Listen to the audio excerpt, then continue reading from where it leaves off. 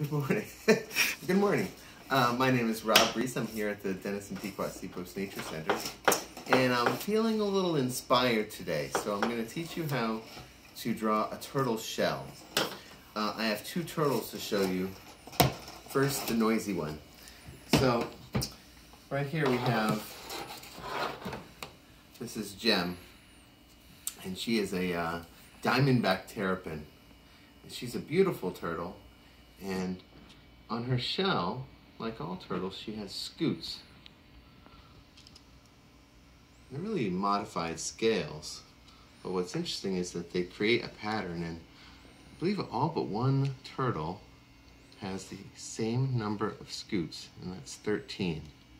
Now she is a strong turtle, very good swimmer. You can see she's got all sorts of patterns. She's got patterns on her skin. She's got patterns on the side. She's got a cute smile. Okay.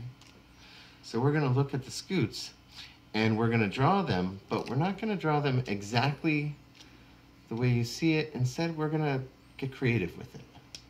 Be inspired to do our own thing. Check out that pattern. That's kind of cool. It almost looks like a Mayan symbol or something. So that's Gem. And just for example's sake, I have one more.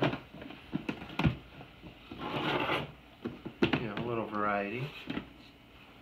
He's got a different kind of pattern. This is Clyde. He's an eastern box turtle. Please don't pee on my drawing. And so you can see he's got the same kind of pattern in terms of his scutes, but he's also got this other pattern, this camouflage. It almost looks like the letter F there, right? He's got another one over there, but backwards.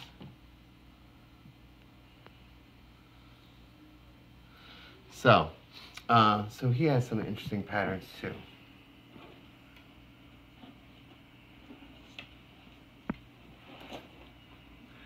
So we're going to take a look at the scutes. Now, when we look closely at the scutes, you can see that they are pretty close to either rectangles or maybe even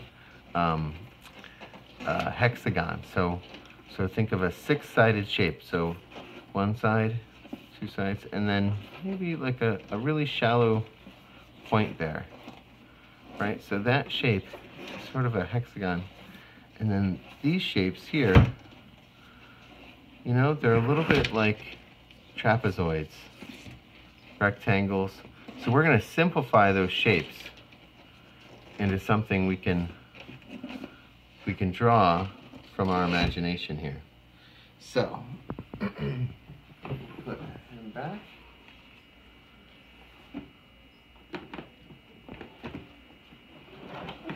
Maybe that'll be less easy here. There we go. All right. So I'm gonna come around.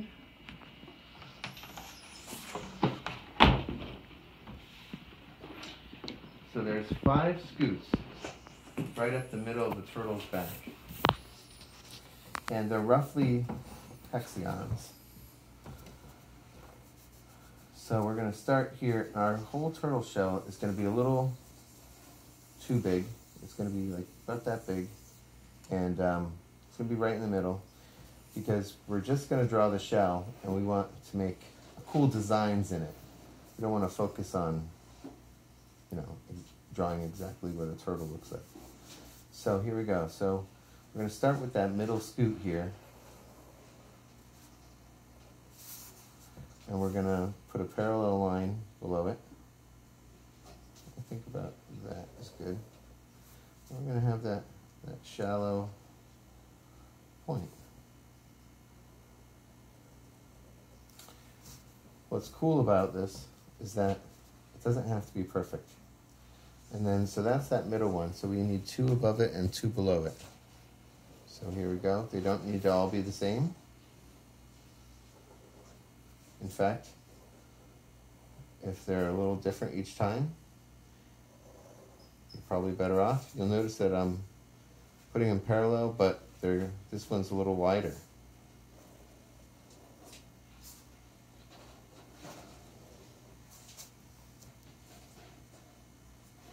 I'm gonna make this one a little thinner. A little different again. I'm gonna put the point up there a little bit. And then last one here.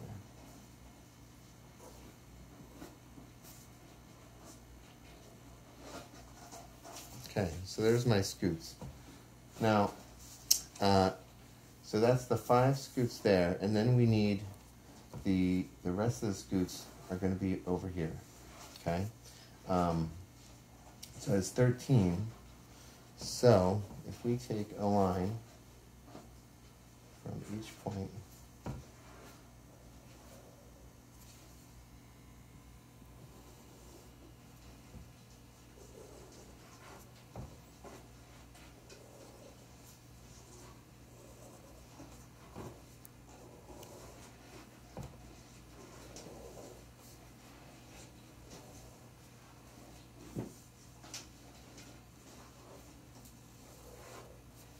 See what we have here.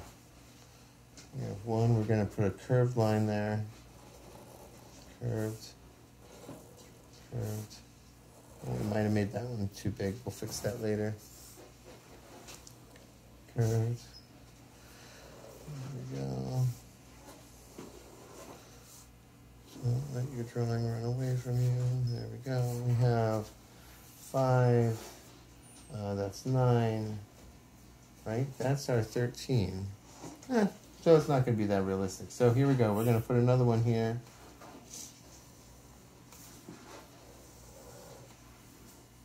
And we're going to put, yeah, at least another one here.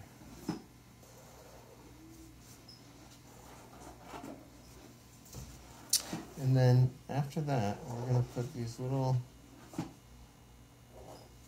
lines out from there. It's funny, when I did it at home, it worked out to be exactly 13. It's odd that the math changed. It must be that new math. I'm not sure. This one. There we go. And then we're going to put lines there. And that's actually the outline. You'll notice that I don't just make a circle around it, right? It actually helps make it a little bit more like scales if I stop at each line. That way I don't get too lazy and just make a big circle.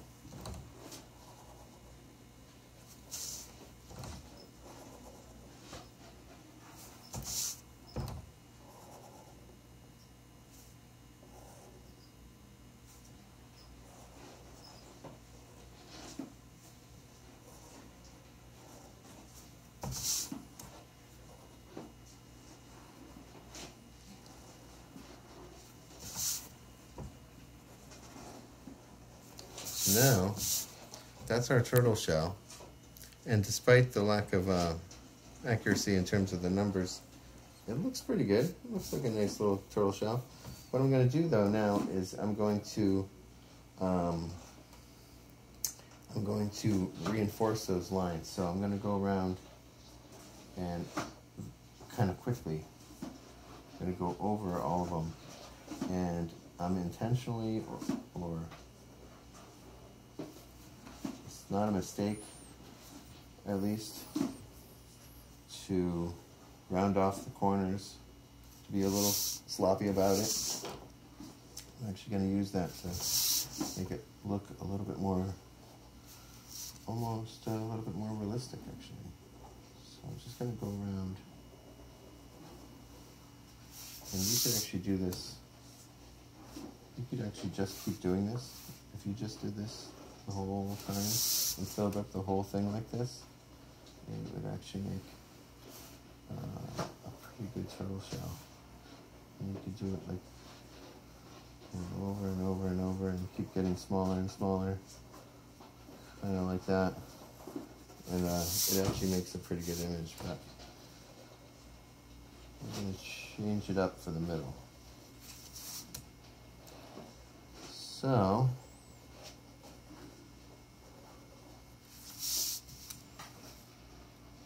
let's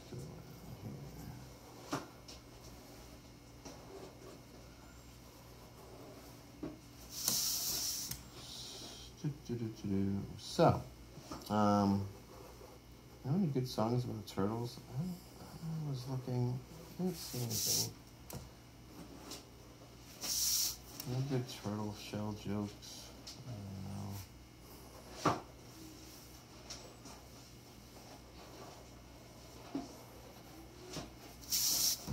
So maybe I won't make you watch me do the whole thing like this, but you get the idea. The same technique is used to like highlight letters. If you were doing lettering, you would put extra lines, accent lines. If you were a cartographer, you might use the same kind of technique to indicate that that's a shoreline, right? Because that would be like the water rather than the land. Obviously, you'd be much neater about it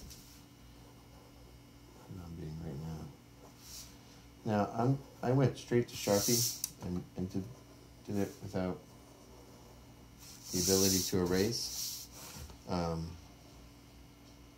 Certainly, you could use a pencil and then go over it with a marker, but I do suggest like a permanent marker. So if you have young children doing this, perhaps supervise them or put something down over the table or something to protect it. But older kids should be able to handle it. So now, inspired by the pattern, and obviously I would keep going, right? Do the whole thing. But inspired by the patterns that we saw in the turtle shell, we have other colors here. And in each scoot, I'm going to put a different pattern, a different texture, right? So I'm going to start with green, right here in the middle. And I'm just going to do little circles.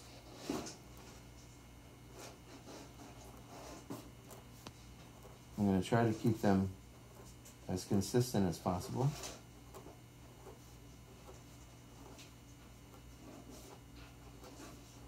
But at the same time, I'm not going to stress if they're a little off. I really don't care, because having them be a little bit off and inconsistent a little bit, you know, just makes the whole drawing have more character.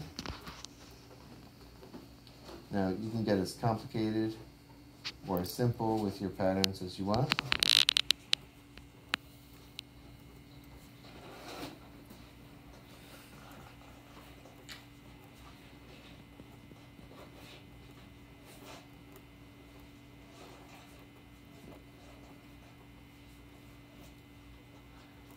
There's also some benefit in terms of if you're stressing out about this pandemic that we seem to be in the middle of.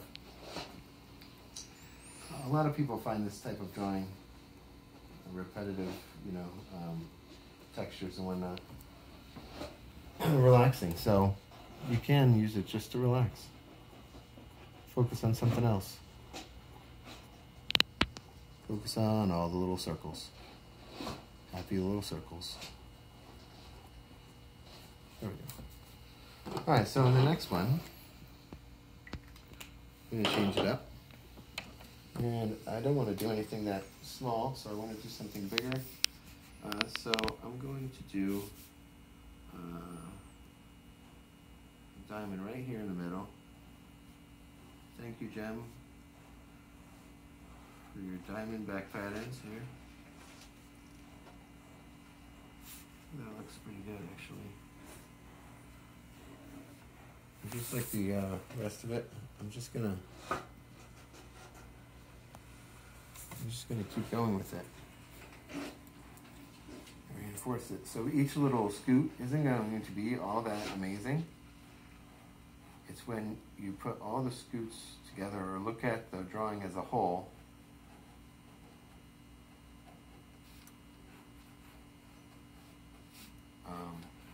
then it becomes more and more interesting. I feel like it's missing something though with that. Maybe just a couple of dots in between. You can just vary the pattern a little bit. If you like art history, you can look up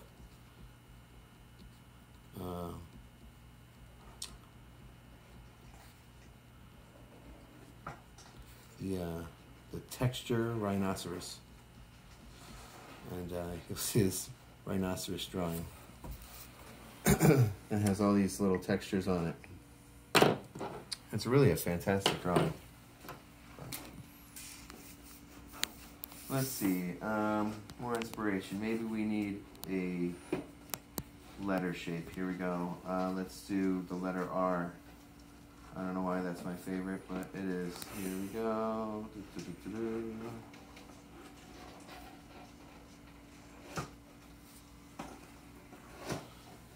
So we put the letter R in there, and we're going to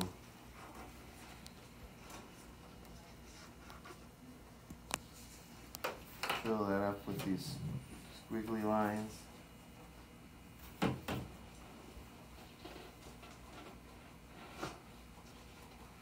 So if I were to keep going, right, I would have a whole turtle shell full of different patterns, different shapes and patterns, right? You know, doing it, you know, making it is part of the point, not just what it looks like. Although I think it's a good start for an interesting drawing. So anyway, give it a shot, and you know, if you want, take a picture and send it to me via the comments. All right, thank you. Bye bye.